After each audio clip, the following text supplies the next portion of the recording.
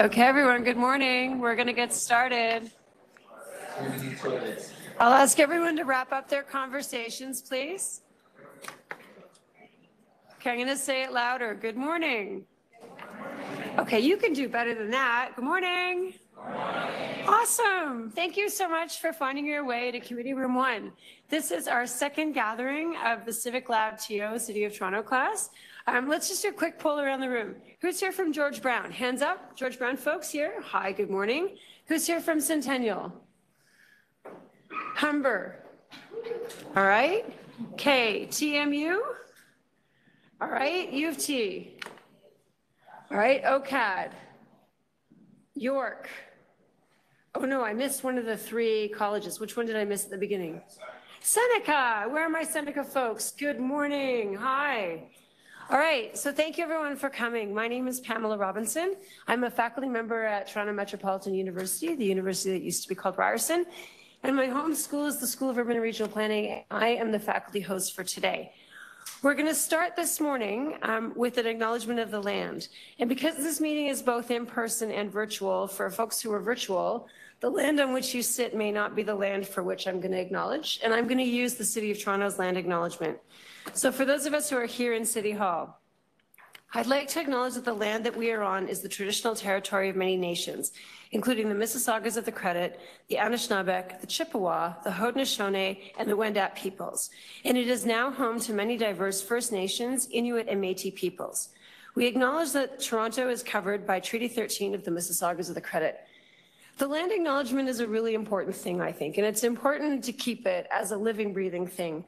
I am a professor in the School of Urban and Regional Planning at a university that changed its name because we're trying to forge new ways of working with Indigenous communities of people.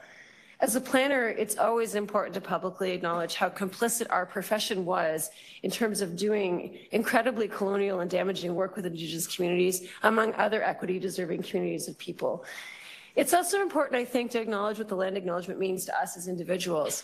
I don't know if you're aware or not, but this weekend, Nuit Blanche is happening. It's the all-night art event that's happening across Scarborough and Etobicoke and events downtown. How many of you have checked out the program for Nuit Blanche? Were you completely blown away by how many Indigenous artists are sharing their work? The focus this year is breaking ground. So it's this incredible opportunity to go and learn from artists who are Indigenous and from other communities of people who have important stories to share in the context of what it means for us to be on the land. And so I think as part of the land acknowledgement, it's important to connect both what has happened in the past, but opportunities for us to actively learn and move forward, especially giving light to the fact that the National Day of Truth and Reconciliation is coming soon too as well. And so thank you for the opportunity to acknowledge the land. I'm going to introduce the class now. Today, our focus is on a well-run city and intergovernmental affairs. I think by the end of today, you're going to be surprised at how many cool and interesting things happen in a well-run city and when you think about intergovernmental affairs. And it may be something that you think about a lot, and it may be something that you don't think about very much, but we're really lucky today to have three speakers who are coming to join us. I think all of the faculty members and students would like me to thank the City of Toronto staff who are both here to speak today in advance, but also the City of Toronto staff who do the hard work in front and behind the scenes to make a collaboration like this happen.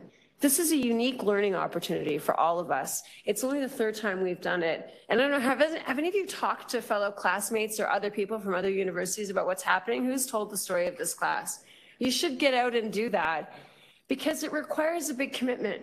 And we'd like the City of Toronto to keep making that commitment moving forward so other people can learn. So I hope that you'll engage with me in a little act of paying it forward, public relations, and share the good work of this class.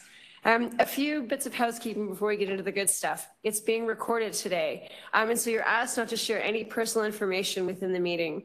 The session's available on CivicLabTO and the CivicLabTO curriculum website. It'll be made available in the not-so-distant future. Last week's session should be up for most of you, and if it's not, you can ask your faculty member. If you're in the room with all of us, you don't need to do double duty and be on the WebEx too. You can just be present and focused with all of us here today. If you decide that you need to use the bathroom and take a bio break during the session, you're welcome to get up and go. The washrooms are just behind this room. So if you go out either the back doors, they're like behind the clock basically, and you can find your way there. I'd really like all of you to be active in terms of thinking about questions for the Q&A period at the end. We'll take questions both from the room and from the WebEx participants. So please be active in thinking about questions. And then the last thing I'll just ask you is if you're joining us remotely, please make sure that you have the mute function on so that we don't hear your dog barking when the letter carrier comes. Okay? All right. So today I want to introduce three staff. I'm going to ask each of you to wave as I say your names. We've got Stephen Conforti, who's the Interim Chief Financial Officer and the Treasurer for City of Toronto. We've got Paul Parsons, who's our Senior Corporate Management Policy Consultant from the City Manager's Services, and Aretha Phillip, who's the Chief of Protocol in the City Clerk's Office. So our order today is Stephen is going to go first, and then Paul, and then Aretha. And they've got really interesting presentations, and they've all practiced, and they've got timed presentations so that we have time for question and answer at the end. Okay? And I'll make sure when we're finished that I will ask folks who have questions in the audience. So get ready to put up your hand with your good questions. All right? And when it comes time to ask questions, you're going to go to the deputant's table. We're going to mirror what it's like to come and depute to council, and you get to sit at the deputant's table, but I'll tell you how to get the mic on in a minute.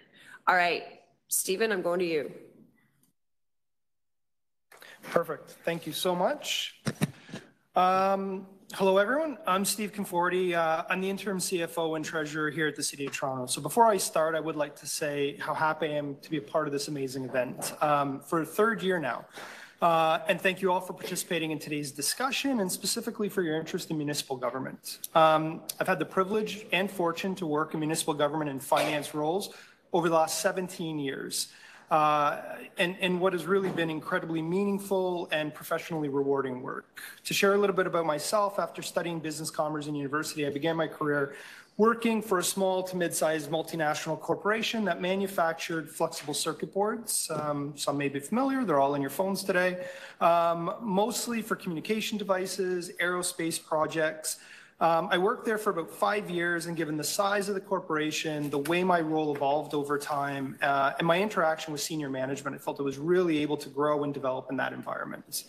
I joined the City of Toronto in 2006 in the financial planning division, first as a financial planning analyst responsible for providing budget, support, and advice for our city planning, municipal licensing and standards, and waterfront revitalization divisions. It didn't take me long to realize that my strengths and skill set really complemented the role I was in, and that I had a great opportunity to support my client division's financial needs and ultimately help shape the services and supports that the city offers. The first few years here at the city, I was like a sponge. I just wanted to learn as much about the city services and financial policies and tools available to support them. Within a year, I was able to progress to a senior analyst role to take on larger and more complex programs like the Toronto Police Service, the Toronto Water Program, while also seeking out opportunities to support and learn from cross-divisional initiatives and working groups. Thing was, I wasn't doing this because I had career advancement goals. It was because I developed a passion for the public service, which I'm sure you're going to hear from all of our speakers today. I also appreciated the importance of the role that I played, and I could directly see the benefits that Toronto were able to achieve because of that. 6 years ago, I took my first real risk. I joined the TTC as the head of finance and treasurer. It was one of the greatest decisions I ever made. It allowed me to gain a program perspective to budgeting with a strong service focus rather than solely a corporate view that I had held until then, but also enabled me to support more than budgeting with involvement in areas like intergovernmental funding, insurance and risk, financial statements, treasury functions, as well as being a member of the board of the TTC Pension Fund. I was then able to return to the city's financial planning division as the executive director of financial planning 4 years ago, right before the pandemic, leveraging my collective experiences as I was now responsible for leading the development of the city's operating and capital budget processes. I guess the second big risk I took was accepting my current role as the city's interim CFO and treasurer, which I took just this last June. I've been fortunate to be able to leverage that 17 years of experience I've had in municipal finance to help advance the city's long-term financial plan that was adopted by council last month and represents one of those foundational exercises that most of us only get to participate in a few times over our careers. I'll get into the significance of that work a little bit later in the presentation. So enough about me. What's more important is the area I work in, and specifically the city's financial planning division that I'll speak about today. It's a division that is primarily comprised of financial analysts that are responsible for supporting each of the city's divisions, agencies, boards, and commissions. with key areas of responsibilities including providing timely and objective corporate financial advice, leading the development of the city's annual operating and capital budgets, which I'll discuss in more detail, providing an independent review of the city's costs, benefits, and services. We monitor and report publicly on the city's spending and our performance. We also provide preparation for the city as we engage with external partners on numerous initiatives and file. For today, I'll focus on financial planning's role in the development of the city's operating and capital budgets. The City of Toronto's 2023 combined operating and capital budget totals approximately $21 billion. It's even larger when you factor the full $50 billion 10-year capital plan. This is the largest municipal budget in Canada, and it's actually larger than most provinces. I got ahead of you, but we'll go one more slide. The dangers of having the presentation behind you rather than in front of you. So just to level set, it's probably best that I differentiate between operating and capital budgets. Each year, the city prepares a single-year operating budget and a 10-year capital plan. The operating budget is most often referred to as the budget that covers day-to-day expenses of providing services such as recreation programs, curbside waste and recycling collection, daycare, public health, emergency services such as fire, paramedics, and police, as well as park maintenance. As long as these services are provided, costs will recur annually and need to be factored into the city's operating budget. The capital budget is a multi-year plan that provides for the total cost of tangible capital assets, either their renewal or their creation. That's the total cost of constructing, improving, or extending the useful life of things like buildings, equipment, roads, transit system, libraries, and I could go on and on. In developing these budgets, staff must ensure the budget is balanced. So this means that whatever we budget in terms of our expenses or expenditures must equal the revenues that we expect to bring in on an annual basis. This is a key and fundamental requirement of municipal budgeting, and unlike the federal or provincial governments, municipalities cannot run a deficit, meaning our annual expenses cannot exceed the annual revenue that we expect to collect. Next slide. So as noted, the operating budget supports, sorry, you might be, one back, please. There we go.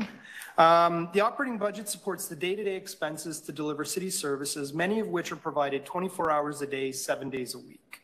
The city is delivering more than 150 distinct services, often reflecting the services relied on daily by residents, businesses, and visitors to the city. Operating budgets are developed for each of the city divisions and agencies. To develop a balanced operating budget, we must ensure that the added expenses due to inflation or new investments is offset by either savings or added revenue. This is a key budget challenge as added costs generally far exceed annual revenue increases. To add perspective, the operating budget pressure as we look at beginning a budget process is usually about 500 to 600 million as we start that process that we need to balance or we need to offset. Now that 500 to 600 million in added expenses doesn't compare well to what a 1% property tax will generate. And a 1% property tax only generates about 39 million. So it really speaks to the actions that we have to take on an annual basis to balance the budget. As part of our efforts to balance the budget, there's 4 fundamental considerations that we review. The first is costs associated with maintaining our existing service levels. So that could be inflationary increases to our cost of services, growth requirements in terms of the demands for those services, or even the full year cost for things that might have been initiated in the prior year. We then look at savings or balancing actions. So where are there opportunities to find offsets or reduce some of those costs? That could be an efficiency, it could be a service change, it could even be a line-by-line review that we undertake through the process. The third category is looking at new and enhanced initiatives. So this is where we have priorities in the cities where we need to invest more or do more and identifying what we might bring forward in the operating budget. And then the last component is what we call our future year outlook. And that's determining what do we think those pressures are going to be in the following years based on the decisions that we're making today so we can plan and model for that. Next slide. So the capital budget provides for the total cost of an asset's renewal or creation. So the city is responsible for building new assets and infrastructure, as well as keeping our existing assets and infrastructure in a state of good repair. The costs associated with this work is included in our capital budget. So the city assets have a replacement value of nearly $170 billion. The 10-year capital plan outlines investments required to be able to support this work. And it fluctuates every year, but it's in and around $5 billion a year. When we develop our capital budget, we develop it with a consideration against 5 categories, and it helps us prioritize our work. And in the order of importance, we will look at health and safety requirements as part of where we determine where we make our capital investments, legislative requirements, so where we're mandated to initiate some capital work, state of good repair. So that's investments we make in our current infrastructure to ensure that it's going to continue to perform, it's going to continue to be able to support the services that it does support. Then we look at growth-related projects and service improvements. So state of good repair funding traditionally reflects the majority of capital spending within the city's 10-year plan. Addressing state of good repair backlog is a key capital priority. And even with half of our budget directed to state of good repair over the next 10 years, and significant investments that we've made in transit and community housing, we continue to see those needs grow, and it continues to be an ongoing priority for where we direct our funds. Further capital investments are also influenced by our city's strategic plan. These priorities help shape budget decisions ranging from our investments in affordable housing and transit, which represent our 2 largest areas of capital investment, as well as the introduction of a climate lens in our budget process, helping in decisions on how we invest. So this might look at where we would use our capital funds traditionally, but doing it in a way where we help advance our climate goals. That might be procuring electric zero-emission buses rather than a hybrid diesel. It might mean, as we're doing building renovations, doing it to a green standard.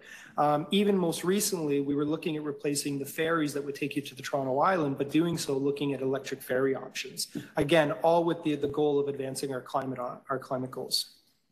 Next slide. So I'll just quickly speak to the 2023 budget process. It's a bit dated and we're starting to head into our 2024 now, but I'll just give you a sense of what that process looked like, the complexities, and ultimately some of the decisions that were brought forward.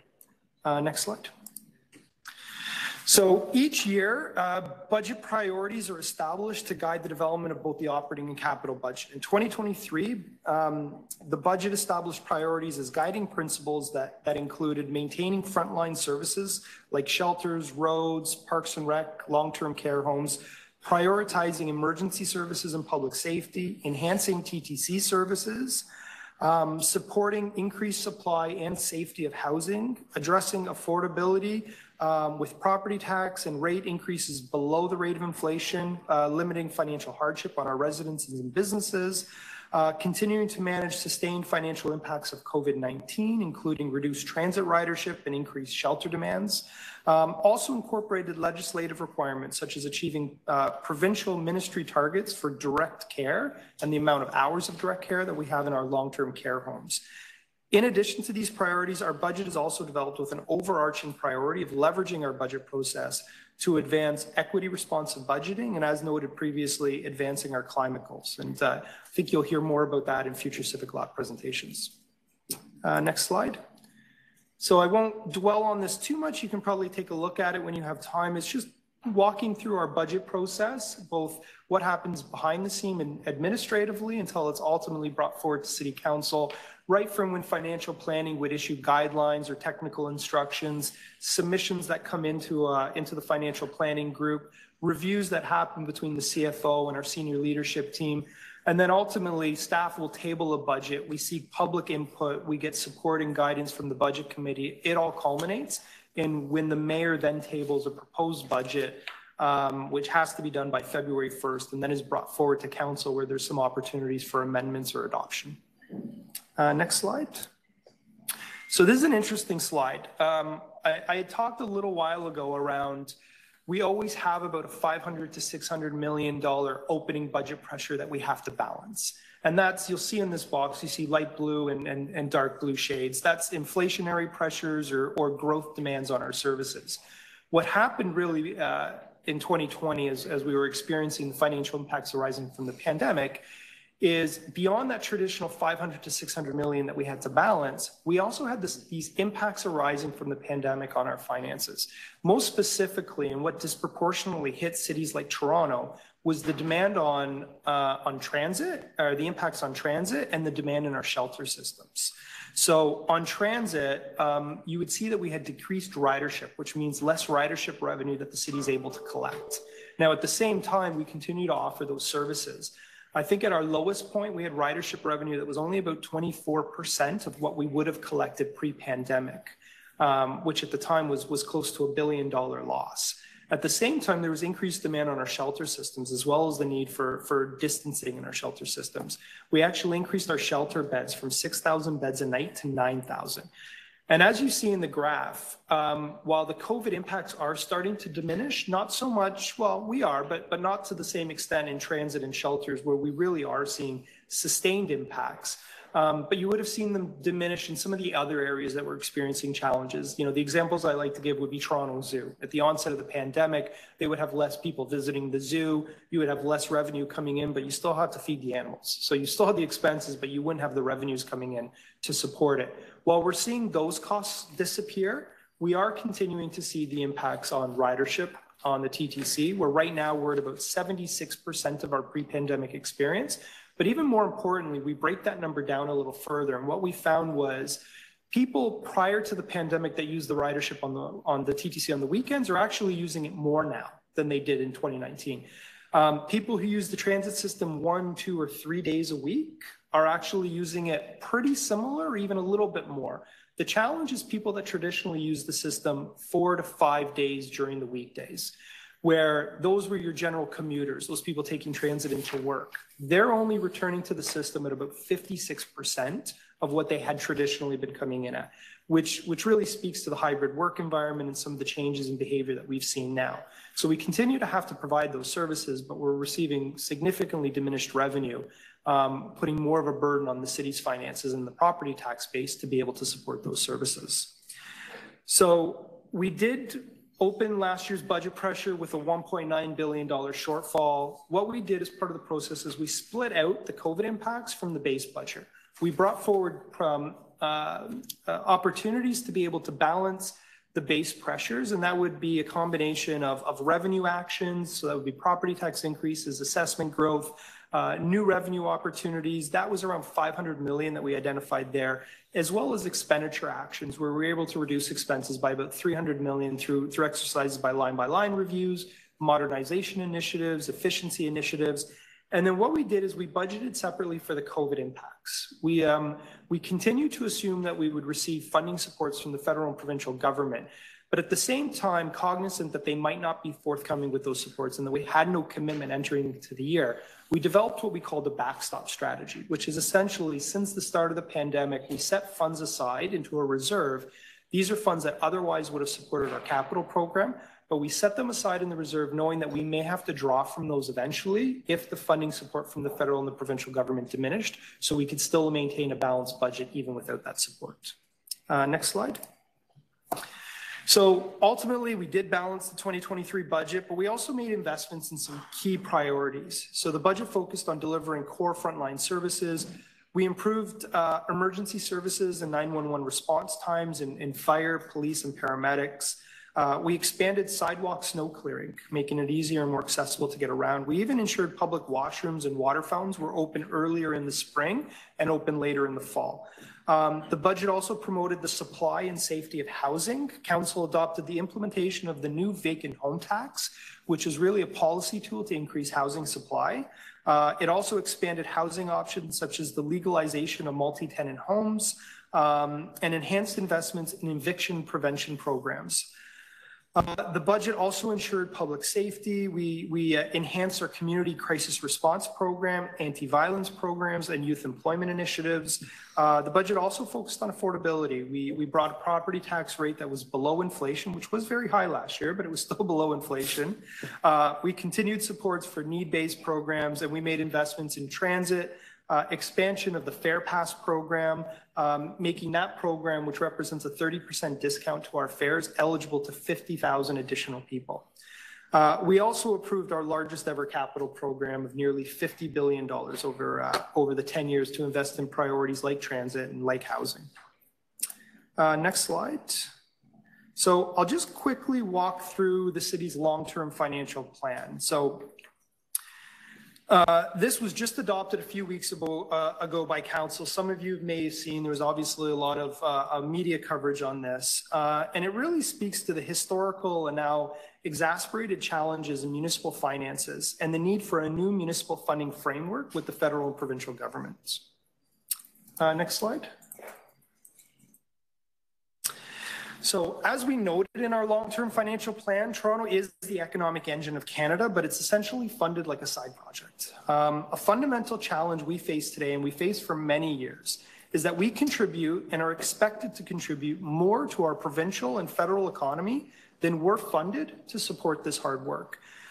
This dynamic of giving more than receiving means we're not sustainably funded. Toronto needs revenue tools that recognize its role and contributions in the economy.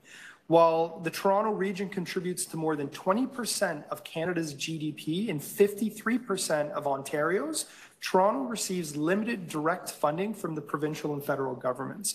The city expects funding of $2.7 billion from the province of Ontario this year, representing just 1.3% of the province's annual spending, of which $2.3 billion is for programs delivered in partnership with the province, such as childcare, long-term care homes, employment and social services, and public health, that actually comes as an expense to the city of $1.1 billion. From the Government of Canada, the city expects $1.6 billion in direct funding, which is just 0.3% of their annual spending in comparison to our 20% of the national GDP. Next slide. In addition to the economic benefit that the city provides both the province and the country, we also make significant investments in areas that are extensions of federal and provincial responsibilities or provide regional benefits beyond the city's borders. So you see on the left side of this graph, and I had mentioned 1.1 billion or 22% of our property tax base is actually provided in services that are extensions of federal and provincial responsibility. This includes over 600 million in housing services, nearly 250 million in social services, again, over 250 million in health services. And that doesn't even include the funds we incur in our capital budget to have the infrastructure in place to support that. Then we also look at the benefits that we provide the region. So just looking at transit alone, 13% of our transit rides either start or end outside of the city's borders. What that means is our property tax base is actually funding the equivalent of $155 million a year in subsidizing regional transit. We're also the largest municipal shelter system in Canada, which is relied upon to support regional demands and not just solely demands in the city. Next slide, please. So our ability to generate revenue has been strained for years, and yet our costs have continued to increase. We have a long-standing challenge that the city has faced for over 25 years. And funny enough, I even read a document recently from the 1970s that expressed many of the same challenges that we're seeing today. When we presented the long-term financial plan, and we usually present one of these every 5 years, I noted that we continue to face a lot of the challenges we've always faced, reliance on the property-based tools and not tools that capture economic growth. The complex scope and scale of city services, growing demand is outpacing the revenues that we bring in, critical infrastructure requirements. 5 years ago when we presented a long-term financial plan, this was presented as an impending iceberg, a challenge we were facing. The metaphor we use this time around is we really are in the eye of the storm. It's not just those challenges we've always faced, it's some of these new challenges that have significantly worsened since the start of the pandemic. That's the sustained impacts of the pandemic, predominantly those on our transit and our shelter services. Rising inflation at 5.2%, which is last year's number I think was the highest that we would have even seen since the 80s. Increased interest rates and cost of borrowing, which means it's harder for us to deliver our capital needs or it's more expensive for us to deliver our capital needs. And we're seeing that in cost escalation. A lot of our costs are coming in twice what they would have cost prior to the pandemic, all of which is creating these immense financial challenges for the city. Next slide. So based on the modeling work that we did as part of the recent long-term financial plan, over the next 10 years, the City of Toronto faces known operating and capital fiscal pressures totaling $46.5 billion. including growth and inflation, planned service expansion, and capital investments and unfunded capital priorities. The impacts are really broken between the operating budget, where you see about $7.5 billion in pressures over the next 10 years, increased costs to be able to support the debt associated with our capital needs of about $9.5 billion. And then the largest component is our capital infrastructure needs, where we have about $30 billion in funding pressures. What we've done through the long-term financial plan, just to make this a little easier to comprehend, is looking at two distinct numbers as we head into the 2024 budget process. That is the shortfall that we need to balance for the 2024 operating budget, which is estimated about $1.5 billion, and then the 10-year capital need that we need to address as part of our capital planning process, which is just under $30 billion. So next slide, please. What came from our long-term financial plan is that Council adopted a series of options that collectively can mitigate and reduce the city's financial pressures. We're also fortunate to benefit to some degree from past actions that include the introduction of a city building levy. The challenge is that applying the full suite of these approved options by Council will not be enough to address the city's $46.5 billion pressure. We estimate that the city alone could only address about 40% of the pressure. On top of that, and what's become very evident through this exercise, is that the options the city has the full authority to implement are generally limited to property ownership. That holds true for property taxes, land transfer taxes, vacant home taxes, and even parking levies that are ultimately attributed to property ownership. To address the remaining 60% of our financial pressure, the city needs a new fiscal framework with the federal and provincial government. We're also seeking authority from the province to implement new revenue tools that are reflective of the city's responsibilities and contribute to the economy, and specifically revenue tools that grow with the economy, like a municipal sales tax. We're also seeking a new fiscal framework with the province and the federal government, one that provides fair contributions to critical services we provide that either offer regional benefits across the GTA, economic benefits across the country, or are delivered as extensions of the federal and provincial government. The immediate focus of this being on transit, housing, and shelter services. Next and last slide. So I was worried that this presentation was going to end on a somber note, and maybe that's where I am right now. The great news is that we had fantastic news from the province just at the beginning of this week. Not only has the province acknowledged the city's financial challenges, but they noted that we cannot address them through service reductions or tax increases, and they've committed to a new deal working group to achieve long-term stability and sustainability of Toronto's finances. For those of you interested in municipal finance, I encourage you to follow what comes from this working group over the next few months, which will be critical to the sustainability of the city's finances, and as important, the critical services that the city offers to those that live, work, play, and learn in the city of Toronto. So thank you all for your participation. Hopefully I didn't go too long, and happy to take questions when we get to that point.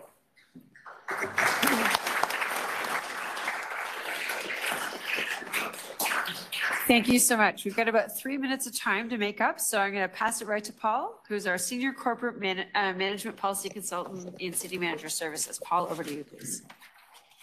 Thanks so much. You can just say intergovernmental guy. You don't have to say the whole title. But yeah, thanks everyone for having me here. It's exciting to be part of this. Really excited. My oldest son is just applying for universities this year, so I'm very. It's nice to meet students, people going through the process right now. I'll talk a little bit about me and my background before we get into the presentation. I studied many years ago, studied planning at the University of Guelph. So it was rural planning. Don't hold that against me. Different than your planning programs that some of you are in, I think. I started working for the city of Guelph in a really interesting role there, kind of a liaison between the CAO and the mayor's office, doing kind of intergovernmental stuff and research. And that's how I got started down this path. And, you know, in various iterations, I've kind of sticked with it over the last 20 plus years. I started coming out of graduate school, started with the Ontario Public Service with the Ministry of Municipal Affairs and Housing, doing something called cabinet liaison. So again, sort of a liaison person between the minister's office and central agencies and the public service. I was about 14 years there with municipal affairs and housing, most of the time, other roles within the Ontario Public Service as well. I'd encourage anyone interested in public service. The OPS is a great place to work. There's lots of opportunities to move around and follow different interests while you're in technically on one career path. As part of my time there, I worked on something called the Provincial Municipal Fiscal and Service Delivery Review, which is the last time the province and the cities, all municipalities in Ontario actually worked towards a New Deal framework. That was about 15 years ago. So very excited to be involved in this next New Deal framework that's coming up. Thanks, Steve, for scooping the only intergovernmental news I had. But, and then after working in intergovernmental relations with the province for a bit at MMEH, came to the city about 7 years ago, in essentially switching sides of the table. So, but the same kind of role. So very much not a subject matter expert like Steve and Aretha, but more of a generalist and I'll talk a little bit about that in a second. So the first slide that comes up is just to set the stage a bit, talk about what is intergovernmental relations, what do we do? Ultimately, I think it's about influence, persuasion, relationships. At the end of the day, it's about getting what we want, what's best for Toronto, for the people of Toronto. And kind of at a high level, really to take a noble tone to it, the best possible public policy outcomes between levels of government. And, you'll see sometimes politicians will talk about how there's only one taxpayer or, we want what's best for residents. That's the idea that's always in the back of our mind. What we actually do, what intergovernmental relations actually is, how it manifests, the different forms it takes, that kind of varies. It's going to depend on the issues we're looking at. It's going to depend very much on the personal style and preferences of the lead actors, namely the politicians. Depends to a certain extent on partisan alignments and also where we are in the electoral cycle, whether there's a minority or a majority government, different orders of government, that kind of thing. So we have to consider all these complex variables. And obviously we're at a very interesting inflection point right now. We have a new mayor with strong mayor powers, whether she wants or intends to use them or not.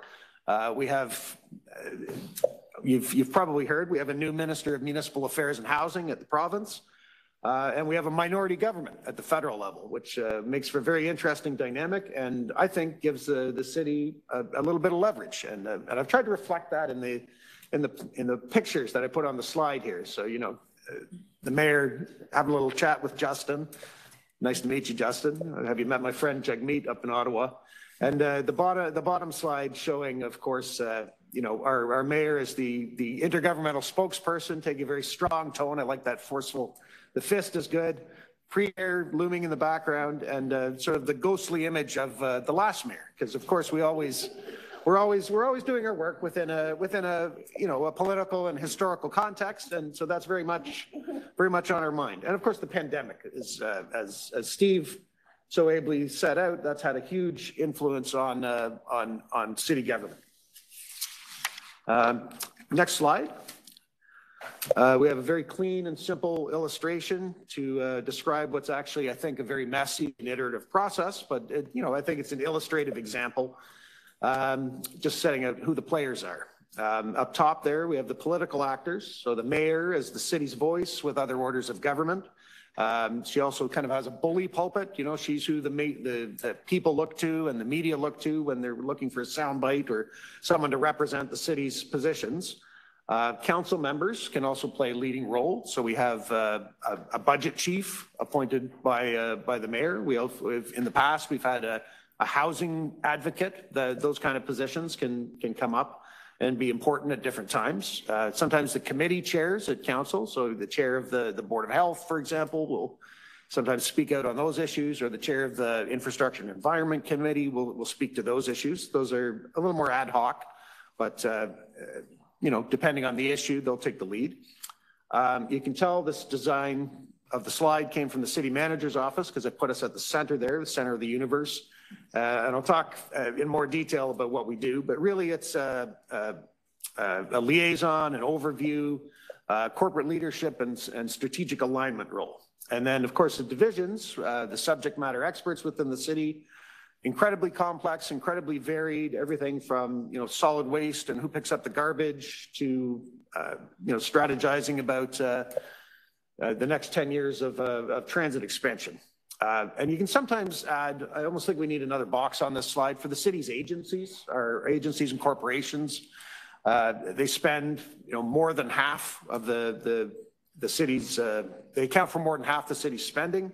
And some of those agencies are sufficiently large and complex that I think they take on an intergovernmental role sometimes, especially I'm thinking of the police or the TTC. And even some of the smaller ones will have certain aspects where they're speaking and dealing with other orders of government. Thinking of our civic theaters, TO Live, where they're intending to redevelop the St. Lawrence Center. I mean, that St. Lawrence Theater, that could very well, I think, involve some liaisons and discussions with other levels of. So these actors all work in a decentralized way, but they also work in a coordinated way, and sometimes they work all together. An example I'll give of that was in 2019, the province came out with their annual budget. It had certain impacts, we think, dire impacts, would have had impacts on the city's budget and for municipalities in general. And it was a real occasion for the mayor spoke out, city council took a position. We worked with other organizations like the big city mayors and other organizations we'll talk about in a minute. The divisions, especially Steve's area, did a lot of work coordinating and figuring out what the impacts on the city would have been. And our office brought all that analysis and research together, packaged it up into a report to council. Council took a position. They decided to start a public advocacy campaign. There was a website, and people were encouraged to write to their provincial members. And in the end, the province actually responded to all that advocacy and intergovernmental nudging, and they backed down on many of those changes. So there was, I think, a real example of how all the different actors sometimes have to come together to make things happen. The next slide, I just wanted to talk a little bit more about what my office does, intergovernmental and agency relations. So at the center, of course, in that diagram. We like to think of it as a strategic overview, facilitating role.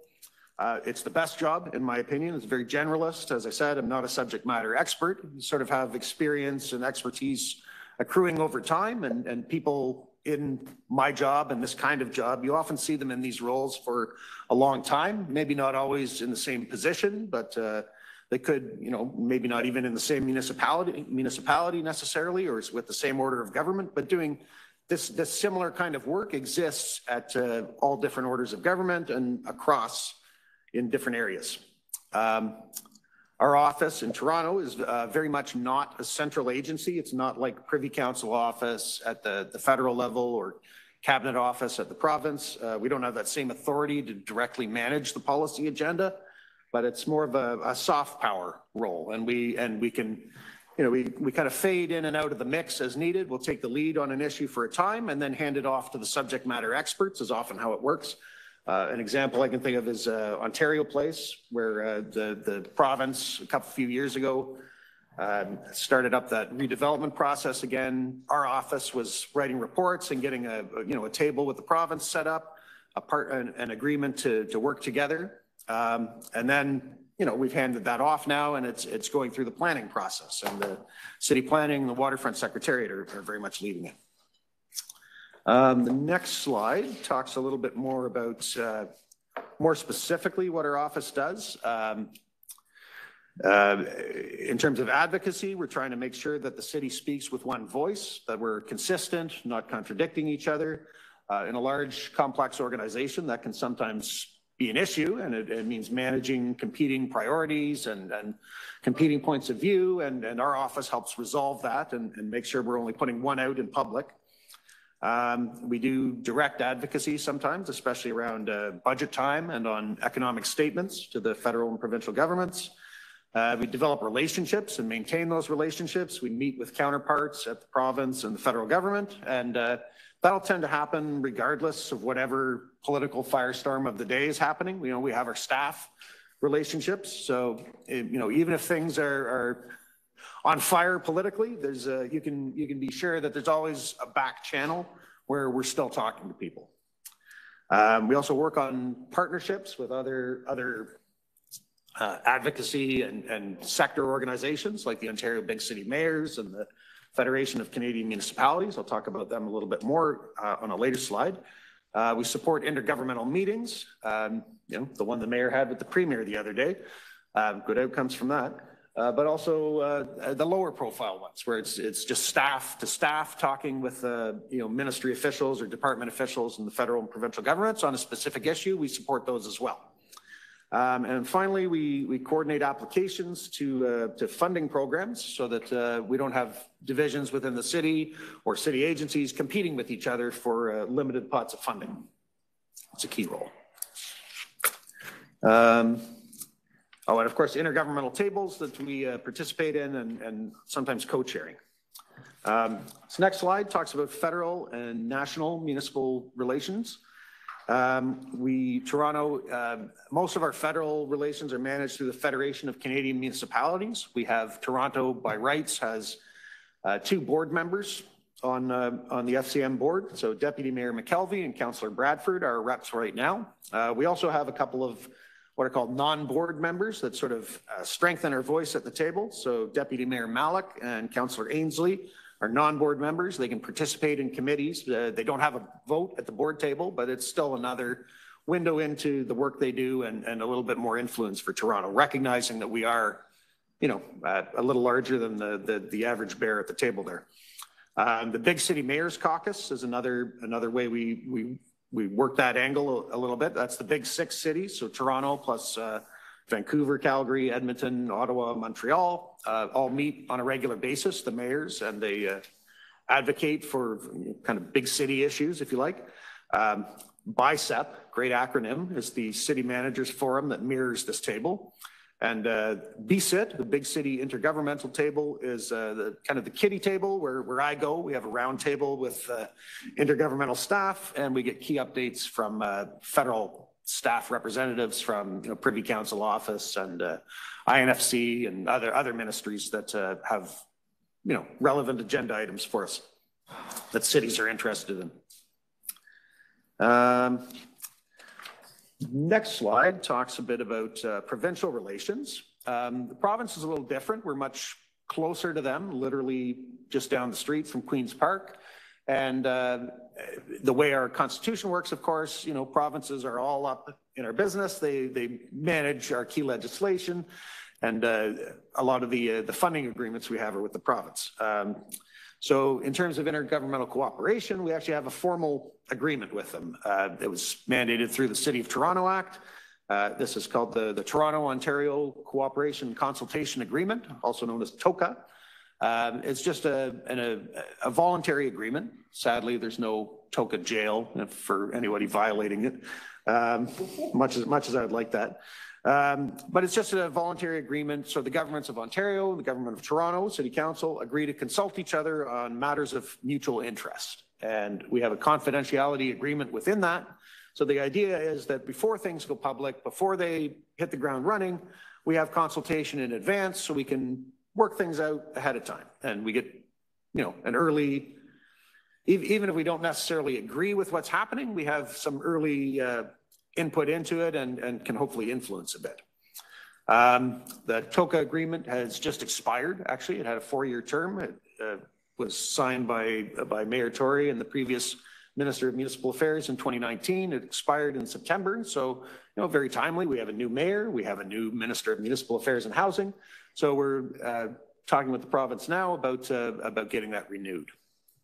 So something to watch for. Maybe part of this New Deal discussion too.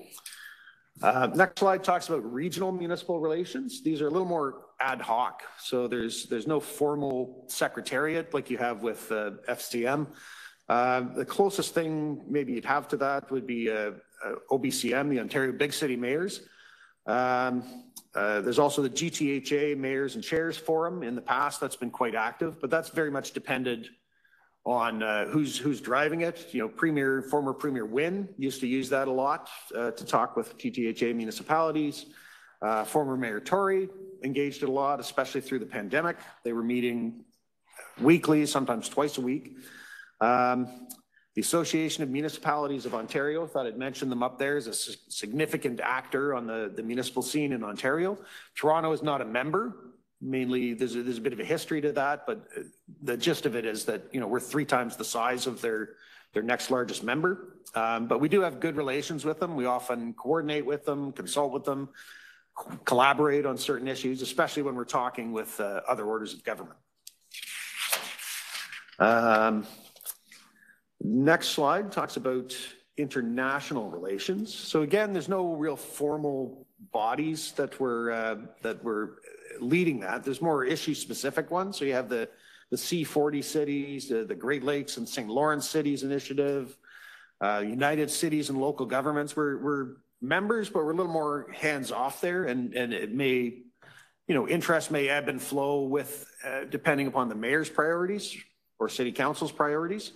So our office, you know, we provide strategic advice in the context of any programming that's happening there, just to make sure that we're all coordinated and in alignment. But really, again, it's the decentralized model at play. Divisions have subject matter experts, and they'll engage with international counterparts directly.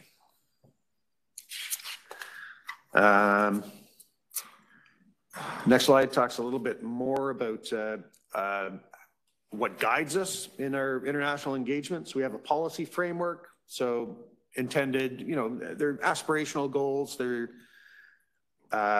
intended to be, you know, a center for research excellence and knowledge development, competitor, highly skilled and competent leadership. They're all kind of motherhood and apple pie stuff, but, you know, they're things that we have in mind as we enter into partnerships. And that's the end of my presentation. Hope I'm able to make up some time for you, and I do have time for questions.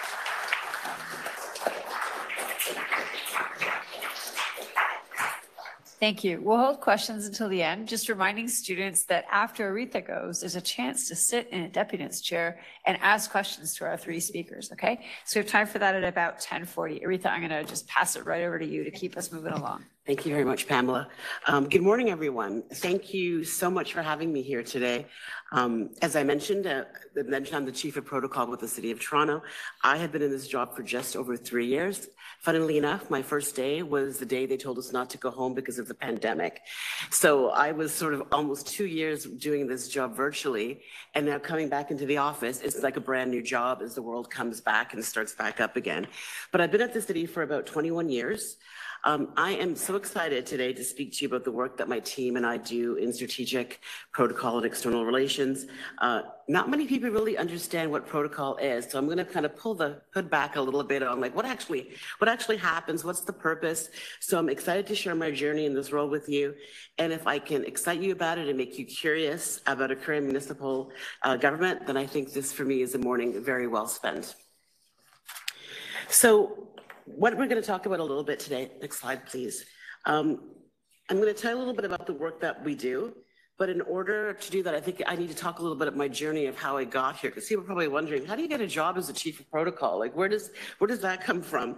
So along with that, I'll tell you a little bit about what protocol is, what that means in the municipal landscape, and why it's important and who's it important for. So I'll go to the next slide.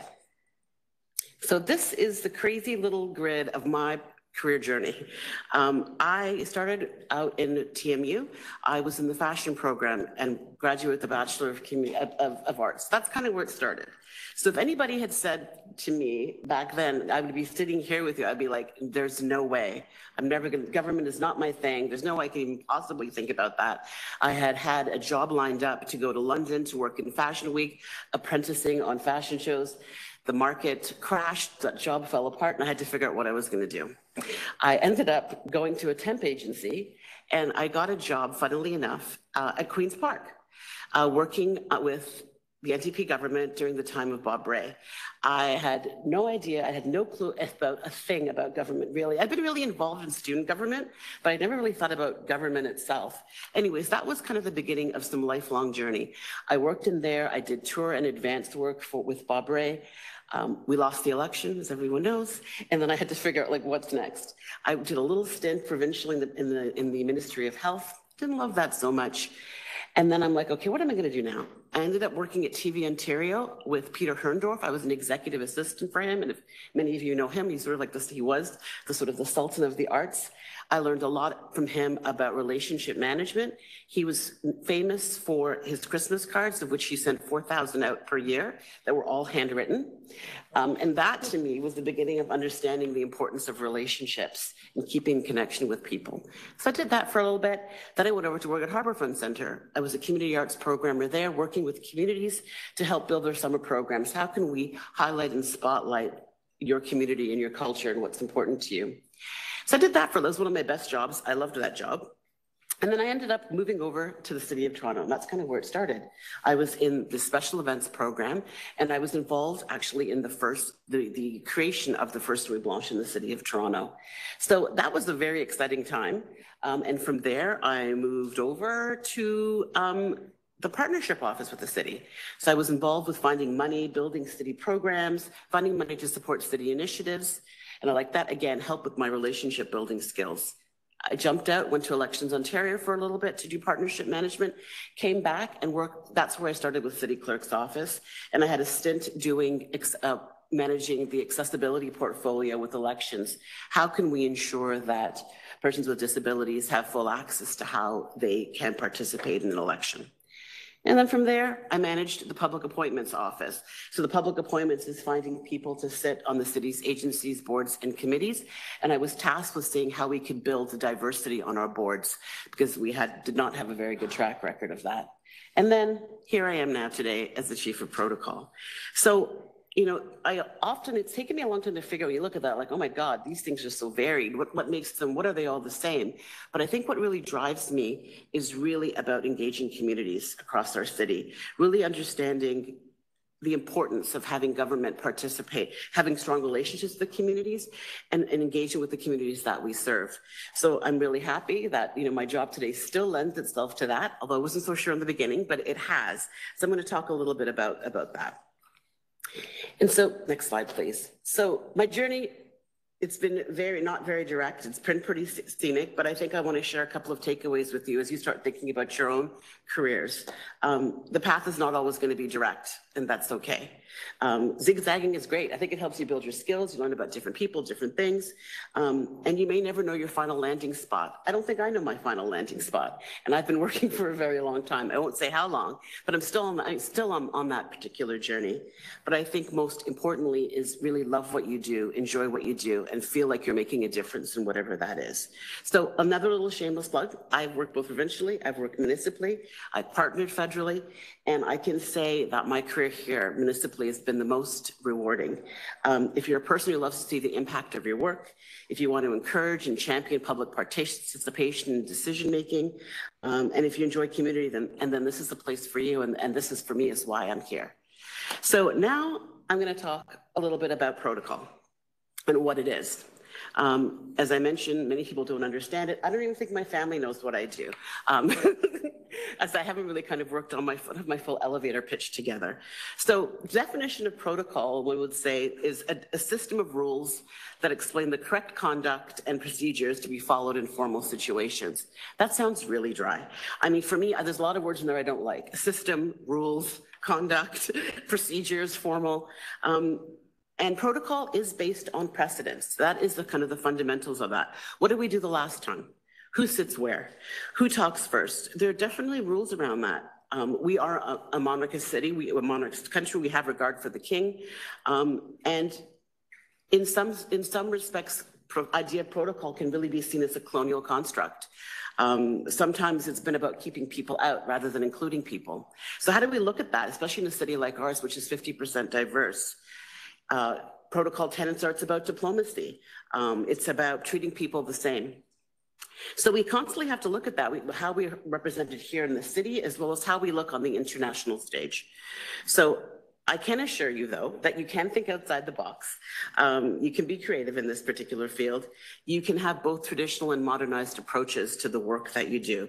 No one's saying we would not have regard for the monarchy. No one's saying we wouldn't do something around Remembrance Day, but we always have to look, what else can we be doing? Does everyone feel reflected and seen in the types of commemorations, the events, the things that we do. So we have to always keep having an equity lens on the work. And I think that's where the sort of the modernization, that's where you have to find the balance. Because treating people equally doesn't the same thing as treating people equitably. So we have to unpack what that means about being equitable. But that requires intentionality. It requires being meaningful. It requires wanting to connect with communities to understand how they best want to be reflected in the work that we do. It's not about what we think. It's about engaging to say, hey, we're thinking about doing this. Does this work for you? Is this the most important way for us to do it? Who are those actors that should be at the table for the work that we're doing? So we have to ask those questions. So someone said to me, what is protocol? So I say now it is about doing the right thing at the right time. A lot of our policies haven't been looked at since pre-amalgamation. The world's changed. So we have to always have regard for that. So what might seem like the right thing back in 1999, that's not going to pass muster now. So we have to always be thinking. So you can't just look at the rules because the rules might not be reflective of those nuanced changes. Next slide, please. So I found this slide of one of my colleagues had recently gone to the JFK President Library and Museum, and she took a picture of this, and I thought this was kind of interesting, because this is a document that was prepared by the Chief of Protocol for the state visit by the President of the Republic of Ivory Coast. So I looked at that document, I'm like, wow, we still do those. We still do those notes. We still give a note to the mayor when she's going to an event that talks about who she's meeting, the forms of address, where does she stand, any interesting nuances about that particular visit. What has the city done to date with that particular country? We also give key points of conversation. So here's some things you could talk about if you do meet that person. So this kind of briefing note still holds true.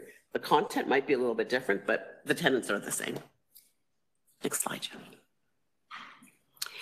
So what is the role of our unit? We call it SPURS, it's the acronym.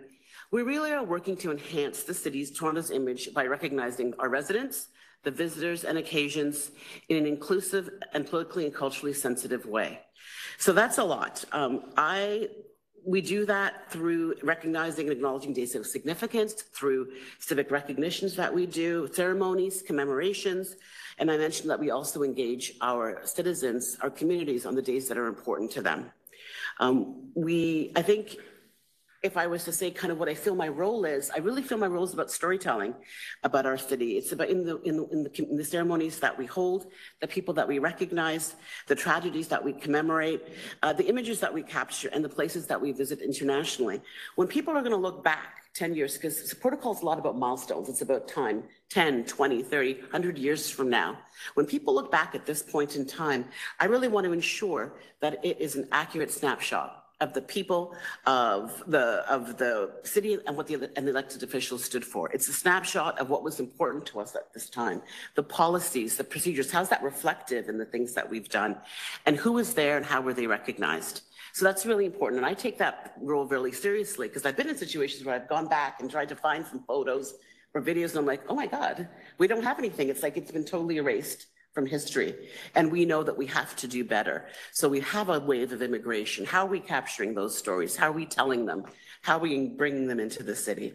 So when I took this job, I always say to people, I took this job not for what it was, I took this job for what it could be.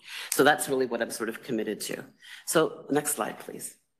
So corporate foundations, what guides our work? So we do get our authority from the City of Toronto Act, which in the one line that says, to support the mayor's role as the chief executive officer and head of council, locally, internationally, and nationally. But we also have regard for our corporate strategic plan. We want to definitely build trust and confidence with Torontonians and our city council. It's about our commitment to people. It's about a city that protects and improves the quality of life for all. We're also bound by the city clerk's strategic plan, which talks about making government work. And there's also other divisional strategies that we need to have regard for. So things like our Confronting Anti-Black Racism Action Plan, our Truth and Reconciliation Action Plan that speaks about the Indigenous peoples, our newcomer strategy, our senior strategy. There's all these sort of strategies, and it's really important that we think about our work and how we can best reflect these strategies in what we're doing. If we have a reconciliation plan and we don't have regard for the Indigenous community when we do these events, then we're kind of at odds with what the city's saying. So we need to make sure that we're reflective in the work. Okay, next. Next slide. So how do we do it? So I'm part of the city clerk's office that I mentioned. There's 18 people that work on my team. So we lead external corporate recognition in the city. We look to champion the cities on the international stage through international relations and cultural diplomacy. And then for me, we really is the overlay of a lot of the work that we do is building on the city's commitments to equity, diversity, inclusion, and reconciliation. That needs to be considered. Next slide, please. So here's our focus areas. So I have a team that works on protocol services, which means organizing commemorations, celebrations, recognitions, honors, awards, and then carriage of our official symbols. And I'll get into a little bit more of a deeper dive on each of these things. It's also about historically documenting the city through the ceremonial documents that we produce, the photography and video services that we have, and we do that through a community recognition program and then our photo video services. And then another large component, which is growing exponentially, is the advice and support that we provide through international relations and official visits, and also just sort of managing cultural diplomacy and doing that for the city and our members of council. Next slide, please. So protocol services, what is that? So I mentioned about celebrating and commemorating achievements and milestones. Really, I mean, for me, it's really about the outcome of that. We want to make sure that our residents feel a sense of civic pride, that they feel a sense of belonging. As you know, we are a city of immigrants. When people come here, how do they see themselves? And how are we starting to tell their stories? It's about advancing equity, diversity, and reconciliation, inclusion. It's about making sure that the city, we provide opportunities for elected officials in public participation, and that the city, we share our journey, the history of our Toronto's official symbols, and I'll speak a little bit about that.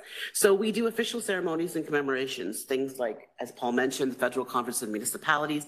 We help organize that conference with the city manager's office. We have a series on Remembrance Week. We do a full week of ceremonies there. New that we've added now is regard for Indigenous Veterans Day. We were very silent on that before.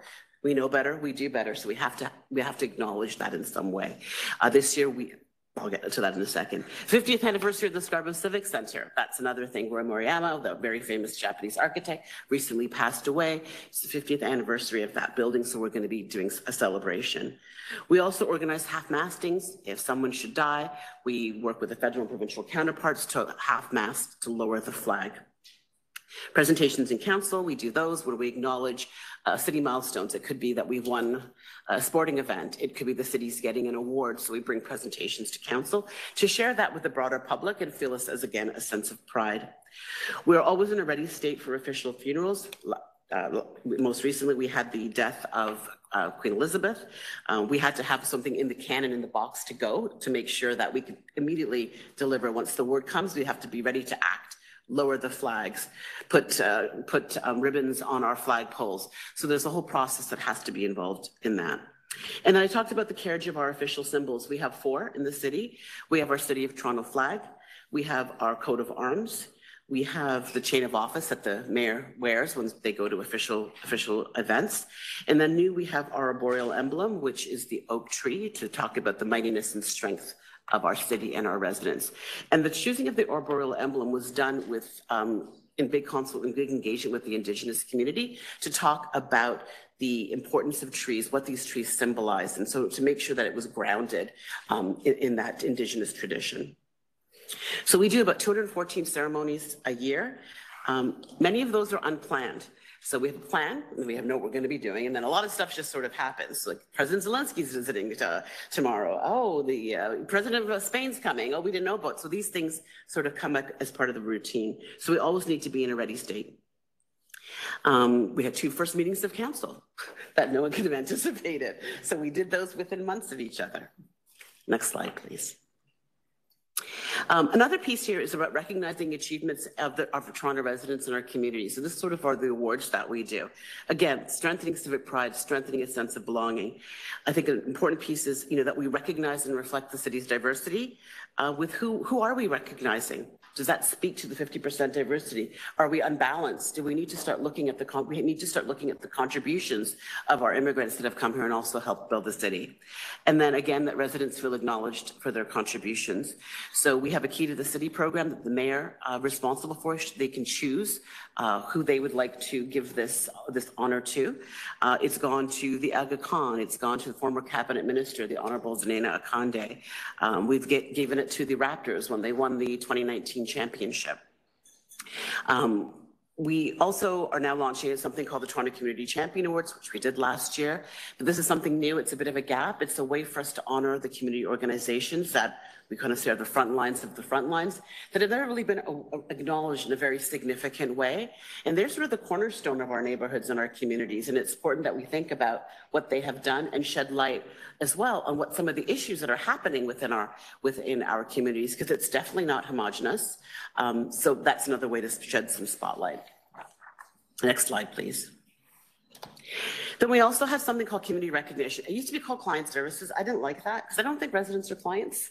And it doesn't really speak to why were we doing this? It happened, it was very much, somebody reaches out, we look at their request, we fill it, and we send it out. But I felt we need to look at that with a bit more intentionality. So we're kind of looking at it more as a community recognition type of area. And it's really about acknowledging dates of significance, historical events, and programming. So again, to me, it's really important that people feel acknowledged and recognized for the things that are important to them. Not the things that we say are important, but what are you telling us is important? And that drives how we do the work that we do. So we now have a corporate days of significance calendar, which we didn't have. It is a living, breathing document. It's an internal document. We're getting ready to post that outside. And in part of that, before, we used to wait for communities to come and say, oh, can we recognize Emancipation Month? Oh, can we do something for Pride Month?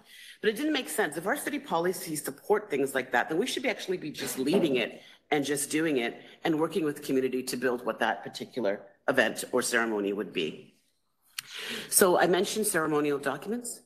Oh, I don't have a lot of time. Ceremonial documents. Okay, so ceremonial documents, we've got mayor's correspondence, we do proclamations, flag raisings, and I didn't get to a lot of the contentious stuff. We had flag raising, sport recognition, and the Toronto sign lightings. I mentioned also our photo video services. You can go to the next slide. I'll move quickly. The next slide is really about capturing the sitting term of a mayor. It's not just about taking the photos. It actually historically captures what did we do at this point in time, what was important to us, who was there, and why we did it. It also helps with research. If you're looking for research on photos, you can do that. Next slide, please. International relations is also a big part of our office. We do a lot of diplomatic affairs. We help with inbound and outbound missions. We take care of official gifts, and we do global acknowledged exchanges. More and more international cities want to come together to talk about common issues like housing, density, newcomers. So we work a lot to develop exchanges with countries to share best practices and share the good things that we're doing and share our story. Okay, sorry about that. I'm going to talk really fast now. Next thing, challenges in delivery of protocol. Modernizing protocol, I mentioned it's just a challenge about balancing precedence and equity. We need to look at that and have more regard for that and look at more, what is the role of municipal government in these places? We're also guided by actions of other levels of government. We look a lot. What has the federal government done? What has the provincial government done? But then their needs and what they're looking at is much different. We are the closest to the people. We are the first ones that get called with the flags not flying or when the mayor hasn't made a statement. So looking at how we can better determine how we respond when others might not be responding. And then again, a very increased look of issues management. We have a lot of competing interests here as more people come here, people coming from the same country who may be being treated differently. So there's a lot of, I call local international issues here that we have to navigate when we raise a flag or when we light the Toronto sign.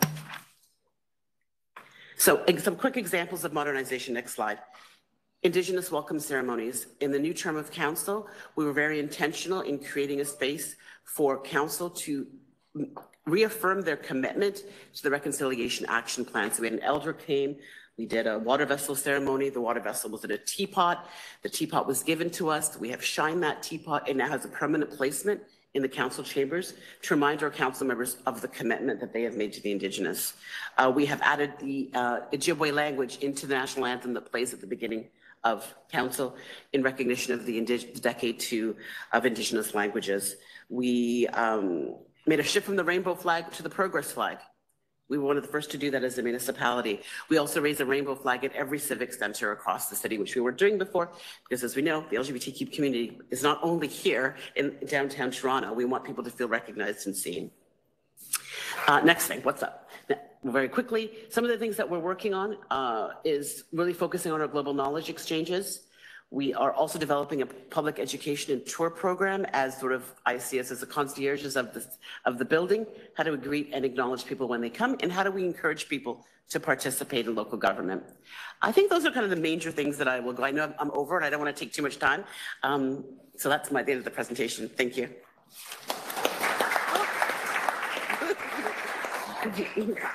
Thank you so much.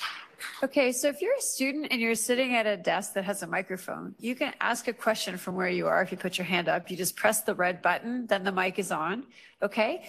Or you can approach, if you're sitting in the back, you can approach and come up. Yeah, go ahead, yeah. Since you're right there, you can go first. Okay.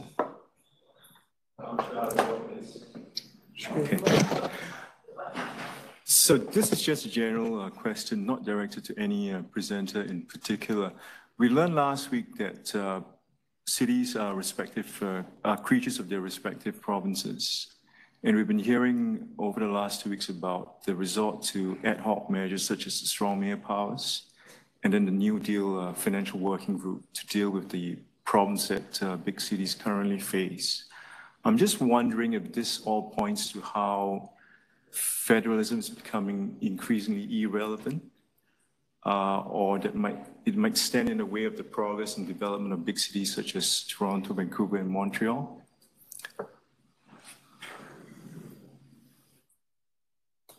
I'll try that one. I think, yes, there are certain actors at the city that would probably agree with that statement. And the city, in fact, when the province cut the size of city council in half, the city collectively fought quite hard against that and ended up taking a case to the Supreme Court. And the Supreme Court ruled, of course, that nope, you're a creature of the province. I hate that word, but you're right. It does reflect the way things were set up in 1867, and I think it does point to a need to modernize. Step by step, things like a New Deal relationship, that was music to our ears to hear the Premier acknowledge that there is a structural financial challenge experienced in Toronto, that we are different than other municipalities. I think the thinking is evolving all the time, and we're hopefully, fingers crossed, going to see some changes in coming years. Okay, anybody in front of a mic have a question? Or does someone want to make their way up to the other chair? Some of you can come on over to the mic. Yeah, you can go sit too, so we can do 1, 2. Come on, yeah. Go ahead. Go ahead.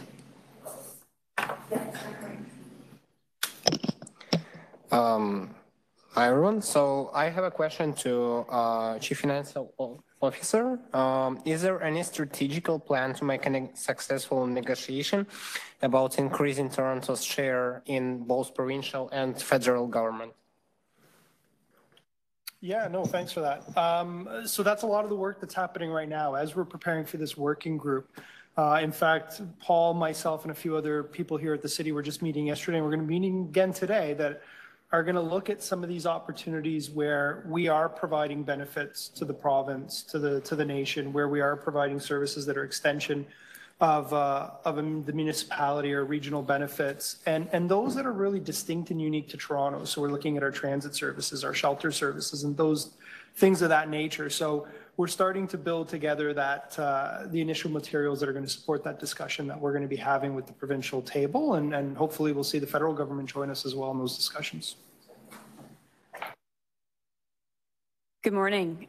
So last week, Paul Johnson talked very passionately about the importance of sort of ground level employees, the people who are teaching swimming lessons and taking out the trash, and they're sort of feet on the ground first responders. When we talk about intergovernmental affairs, I would love to hear from each of you, maybe briefly, if you could talk about the systems and processes that are in place for those employees to bring their concerns to you. Because as a service worker myself, I often get the impression that a lot of decisions are made from sort of a top-down or lateral decision-making, such as we saw with the budget. So what sort of processes are in place for those employees to voice their concerns to you and make changes? And do you have any examples of changes that have been made because of ground-level employees' concerns that were brought up?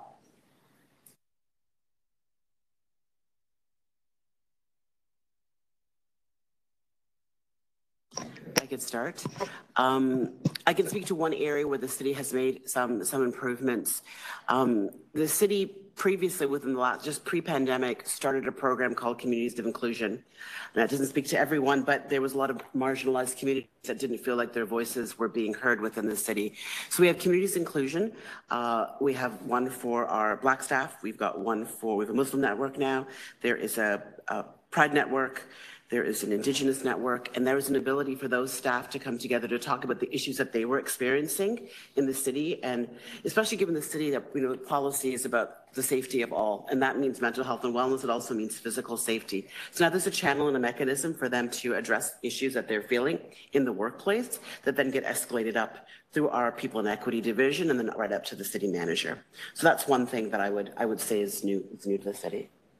Yeah, and I was going to speak to some of those strong networks that we've developed that that do have a voice at the table and are able to bring opportunities. I think another thing that's also important, and we're actually just embarking on a new version of it now, is a process where we actually seek out input and engagement with our staff, and information comes forward. And I know we collect it across each of our divisions, where we get feedback and direct feedback from staff around, what are the challenges that they're seeing, what are the highest areas of opportunities.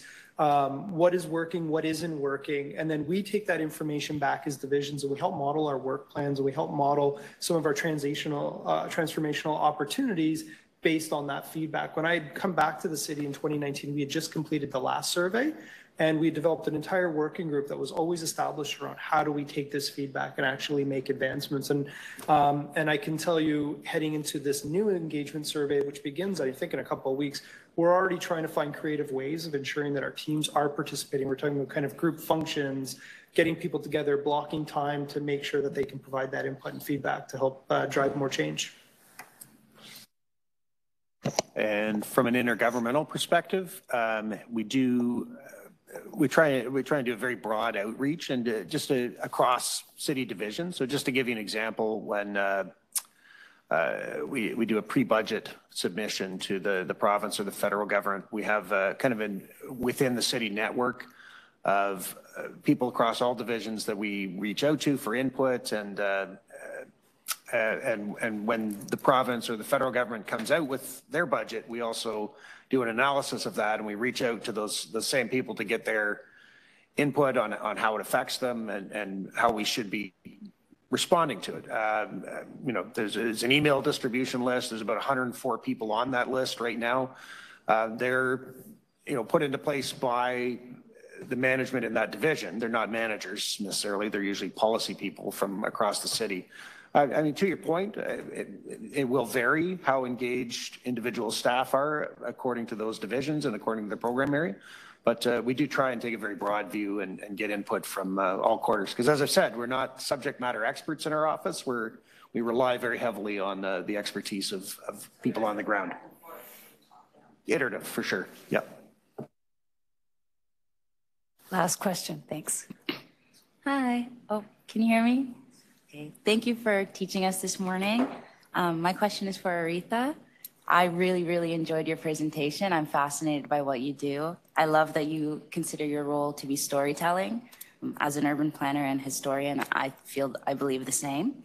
And I really liked what you said about wanting to ensure residents feel a sense of civic pride and belonging, because if they don't, they won't participate in the public participation and decision-making process, and there will always be a gap between what is being implemented and what they want.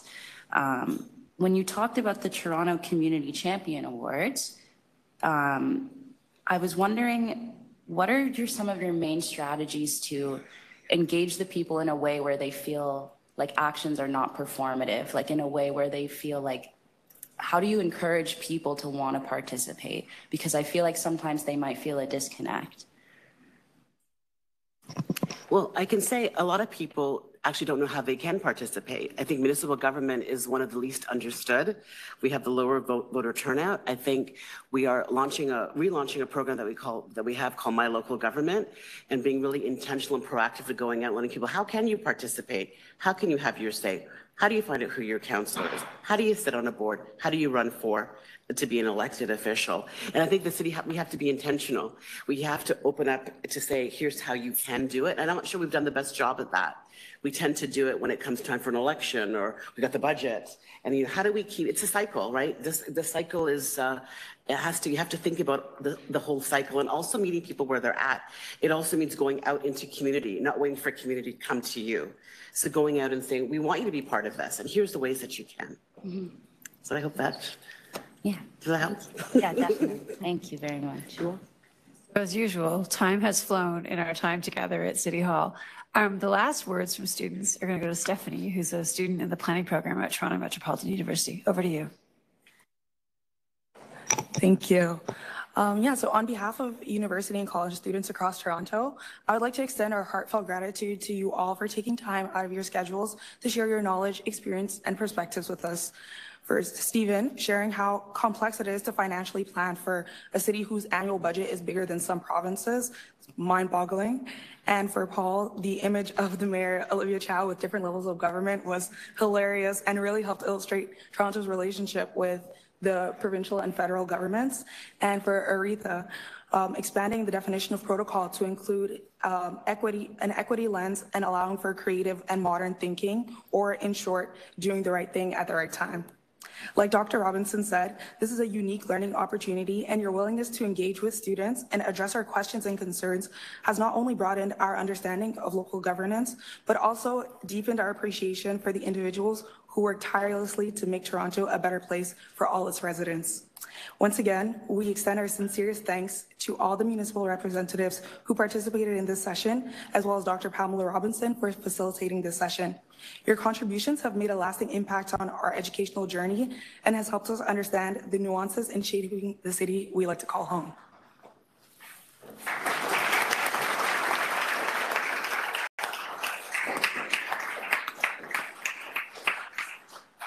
So I betcha when you came in today, if I'd asked you what are the ingredients for a well-run city, you might have said, oh, the budget needs to function, or the garbage needs to pick up on time.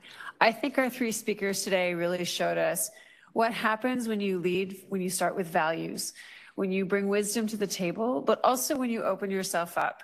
Across all three of you, you had very different ways of sharing your ideas, but I just want to say, like, I learned a lot about the value and the importance and the incredible skill it takes to take a complex idea and communicate it in a way that's simple but not simplistic.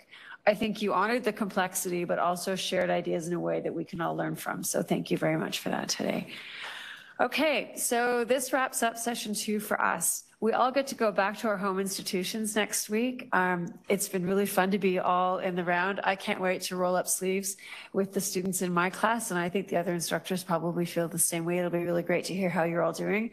We're back on October 6th, and the session focuses on building an equitable city. So it promises to be another really important and interesting opportunity to learn. I just want to say thanks to the students who stepped up and asked questions today. You really ask good questions, and asking good questions helps us all learn, and it evolves the way in which we govern our city. So that's just an open invitation to keep asking good questions. Thanks again today for everyone who came.